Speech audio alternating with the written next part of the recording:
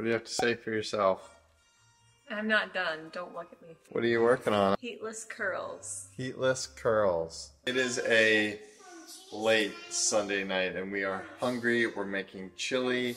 The weather is a little bit cooler. The time change just happened. And believe it or not, we're getting out Christmas decorations. So this is a little sneak peek. We have this chili at least once a week. Yes, even when it's super hot out. This is in our recipe book. It's our best chili ever. It's in the recipe app. Definitely check it out. I've done it on the channel too before, so maybe we'll link that one below. Why are you still getting my humiliating look right now? Oh, something about this time of year, full of all this love and cheer. Oh, Christmas, it's Christmas.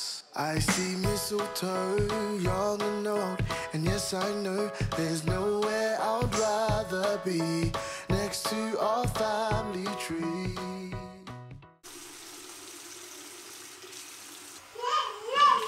Come on, Maxie. Good morning, you guys. So this is my third attempt at heatless curls, only my second attempt with this particular type. So I slept in this overnight and it was surprisingly comfortable.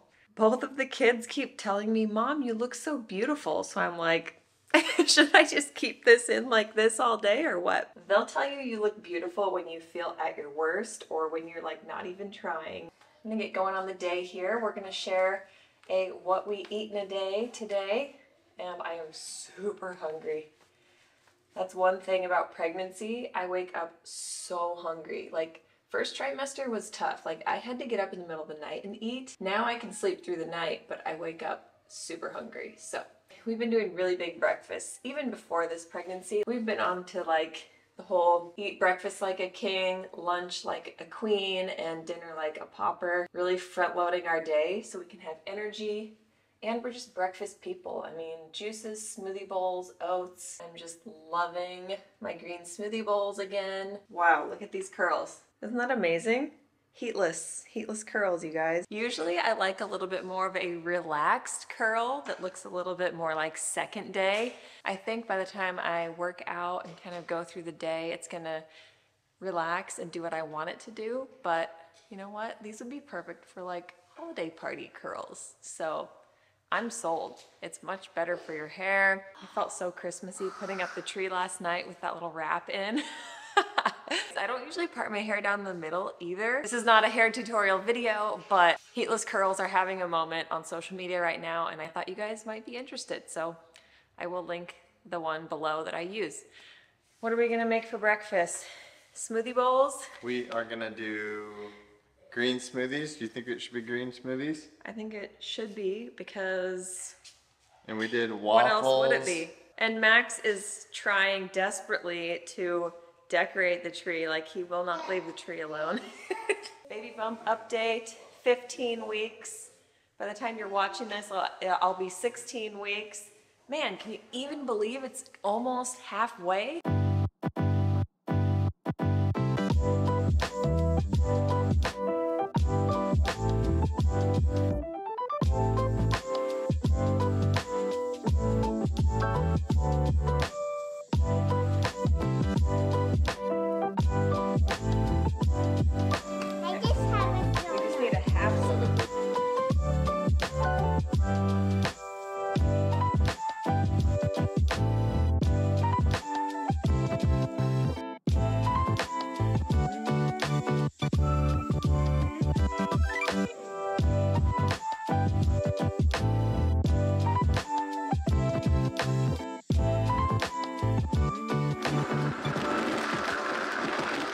I just found these really amazing kids cups on Amazon. They're actually bamboo. They're fully compostable.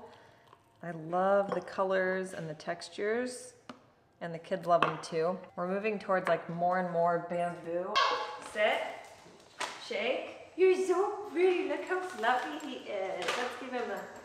And you have Christmas on your bandana. Outside, you gotta go put it outside for him.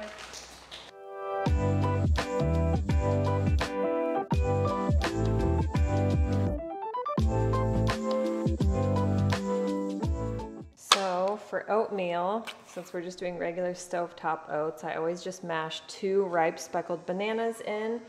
And then sometimes I'll add protein. I'm gonna add some vanilla protein powder, a little pinch of salt, a generous amount of cinnamon. And usually I'll blend the protein powder with a little bit of organic soy milk, and then I'll pour that in at the end once the heat is turned off, just so we don't have to like cook the protein or the milk or the bananas, and it just makes it really creamy and smooth when you blend in. And sometimes we put in some pitted medjool dates too. They're so juicy and good right now. We get them from Bautista Organic Date Ranch online. They're organic. They're just like so soft. Cherries are definitely like our favorite fruit to add to our oats. Put water in it. What is that, a pretty flower? Tell me. Pink. So I am taking my Complement Essential along with breakfast. You take 3 a day, so I just divide them out between breakfast, lunch, and dinner. Complement, if you have not heard us rave about already, is an essential multi-nutrient for plant-based eaters that contains the 8 critical nutrients that you do not want to be skimping on. So everything from B12 and D3 to your algae-based omegas, K2, iodine, all kinds of good stuff, packed into 1 capsule, 1 place. It's not a supplement to replace anything dietarily, it's just a complement, as the name states. If you guys want to check out Complement, you can use EatMoveRest 15. Everything is linked below. You can get 15% off. They also have other amazing products we love, like you probably saw me using their Daily Greens organic greens powder in our smoothie. That one also tastes amazing on its own, just mixed into water. And then they also have a gut nurture that's also good mixed into water. That's amazing, has prebiotics, probiotics. It's so good for your gut. So go check out Complement.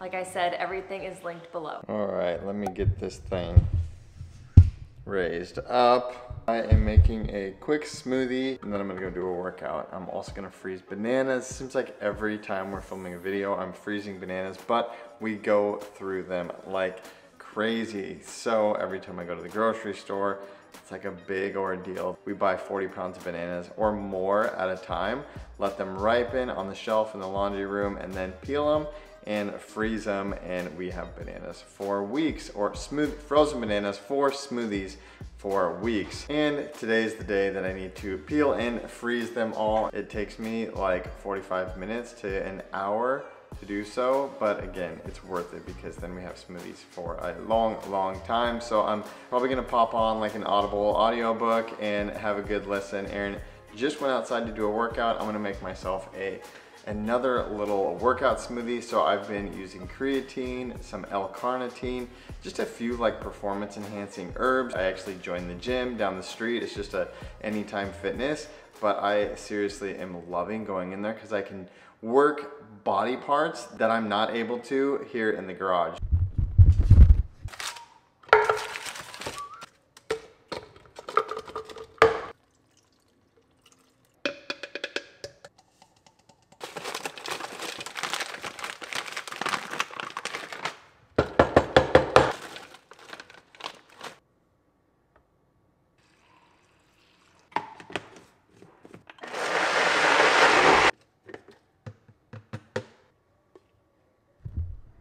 Holy moly, you guys, that is so good.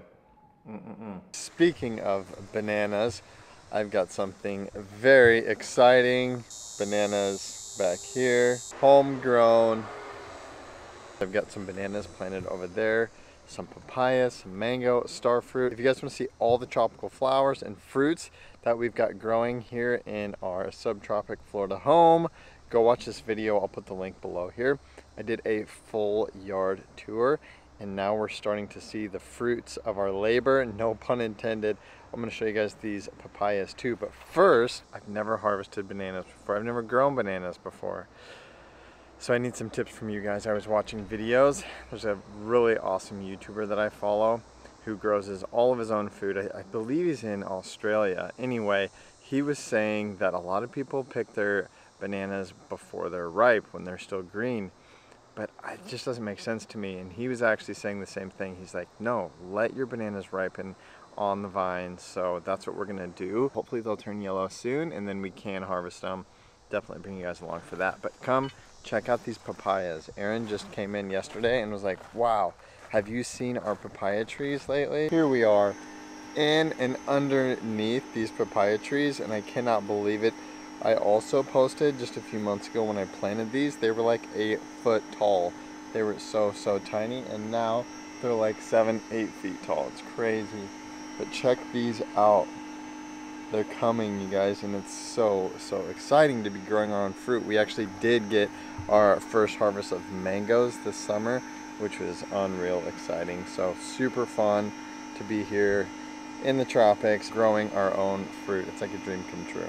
Now stepping inside back to my giant pile of bananas and realizing how hard it is to actually grow your own food and fruit. I'm like, wow, it really makes me so grateful for the food that we're all able to just go buy from the grocery store. Like, obviously it would be amazing if we all had enough land and time to grow our own food, but how fortunate are we that we don't have to do that. We don't have to rely on that, as amazing as it would be. And being like super present with our food reminds me of when Erin and I were getting our coaching certifications. We were in a lesson and the person came in and they were like, okay guys, today we're gonna do some food awareness. We were all asked to go grab a piece of food and examine that food and to think about this food as a seed being watered, growing, being harvested, being sorted, washed, put on a truck, put on another truck, put in a warehouse, put on a boat. Like, what is that journey like coming to us? Because you can see where they're grown. These bananas that I'm peeling today says we're grown in Colombia. So imagine that journey. Every time you take a bite of food, it's incredible. And the gratitude, you know, we like to pray over our food and thank God for our food and thank the farmers and the people that planted them. And just, wow, what an amazing process it is, and how fortunate we are to be able to go and buy all these foods that are so hard to grow. Pretty awesome. Find the gratitude.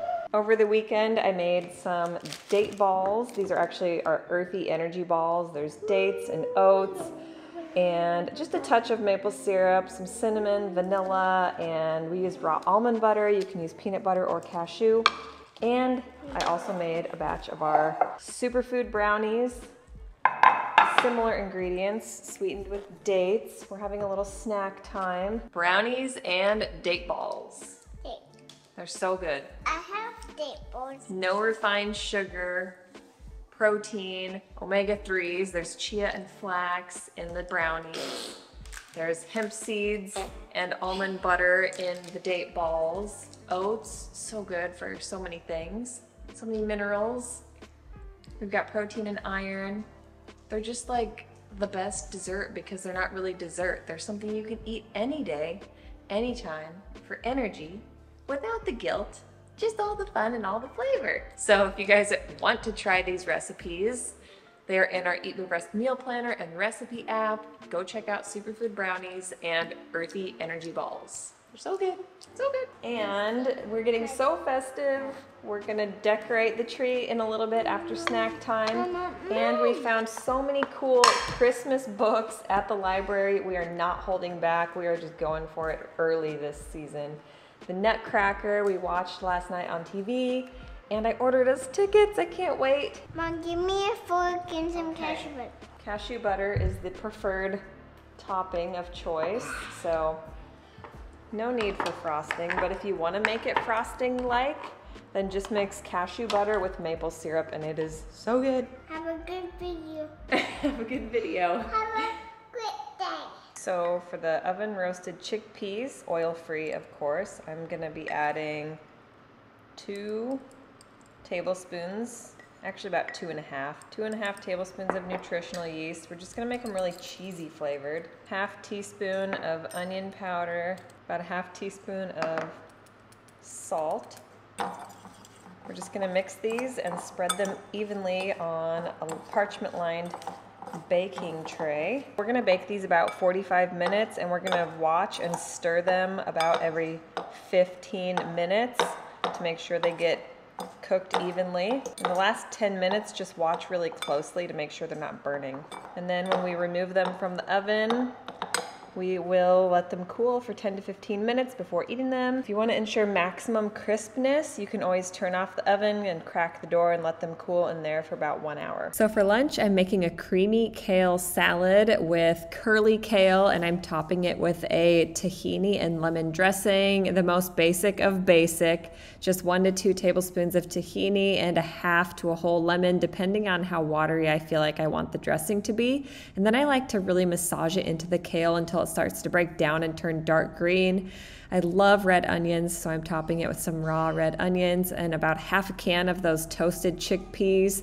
And then I had about 1 medium roasted sweet potato left over in the fridge, and then about a quarter of an avocado, and my absolute favorite, this local sauerkraut on top for gut health. This is such a seriously epic salad. I will be making this on repeat. You can find it brand new in our meal planner app. And now, time to get out the Christmas decorations. These little booties always represent the baby on the way.